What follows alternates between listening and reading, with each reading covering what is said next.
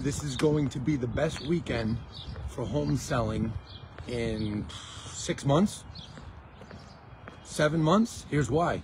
Good amount of homes got listed this week, more than any other week year to date, and rates went down a lot yesterday. They went down over a quarter point. Why?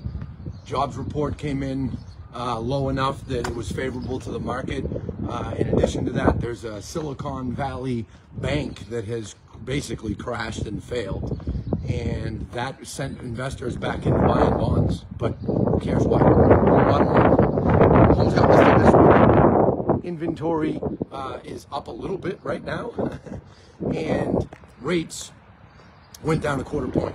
If you're not getting in touch with every single buyer and making sure that your entire weekend is loaded up with showings, then I don't know what the hell you're doing in this business. All right? Let's go, folks. Let's go. Big day.